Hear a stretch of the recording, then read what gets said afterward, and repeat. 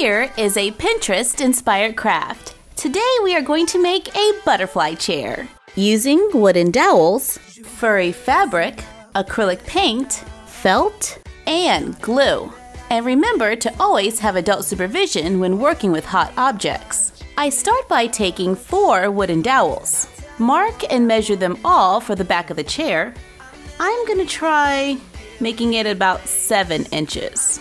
Cut on the line drawn, so I have 4 7-inch wooden dowels and 4 5-inch wooden dowels. Take 2 of the 7-inch wooden dowels, glue them together at the top. I used a generous amount of hot glue and allowed it to dry. Repeat for the other wooden dowels, using the first one as a guide. I take the 5-inch wooden dowels, line them up with the bottom of the 7-inch wooden dowels, and glue them together at the top.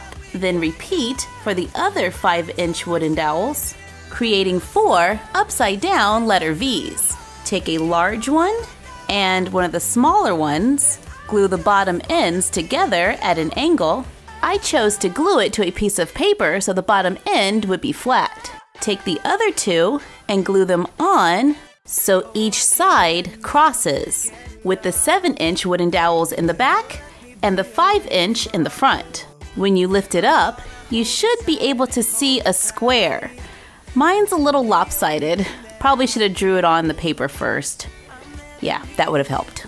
Where the wooden dowels cross, I put a small drop of glue to give it more support. Carefully remove the paper, paint it with acrylic paint.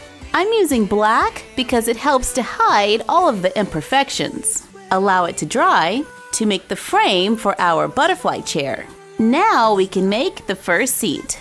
Using a scratch piece of paper and a pencil, on the frame, this is the back of the chair, so we're going to lay it onto the paper, trace around the top, giving it a nice amount of clearance, then make a swoop going from one end to the other, then go around that side and go straight down.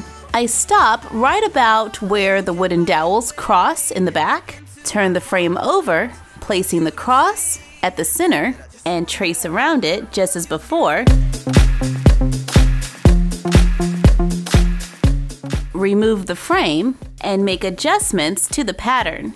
I took this side in on a curve, and I want to make sure that both sides are even, so I fold it in half, cut on the line drawn to make my pattern. Place it on the frame to see if it's a good fit.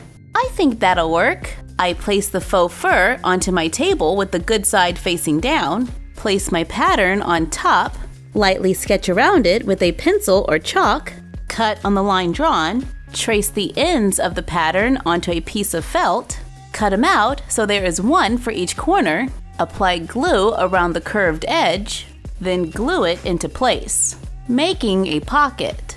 Repeat on all 4 corners. To place it onto the frame, put the pockets over the ends of the wooden dowels to make a fur seat that our dolls can curl up in for a cozy afternoon. And since the fur is just a cover, we can make different ones using other non-fraying fabrics.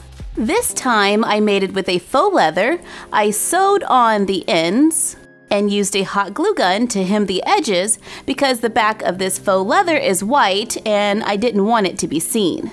Cut a piece of white faux fur, lay it across the chair, add our large desk lamp from a previous video, a side table, and a plant for another Pinterest-inspired look.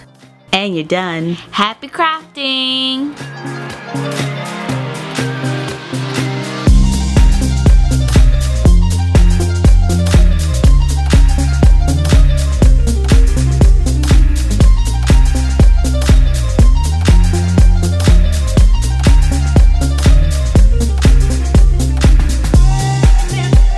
We want to give a shout out to Poppy Young. What's up? Hey Sophie, just wanted to let you know that I'm back. How was shopping? Find anything cool? Well, I did find this butterfly chair. A butterfly chair? That sounds so pretty. I bet it's all colorful with little printed butterfly wings. It sounds like furniture for fairies.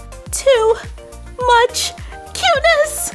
Mom, this is a butterfly chair? Where are the butterflies?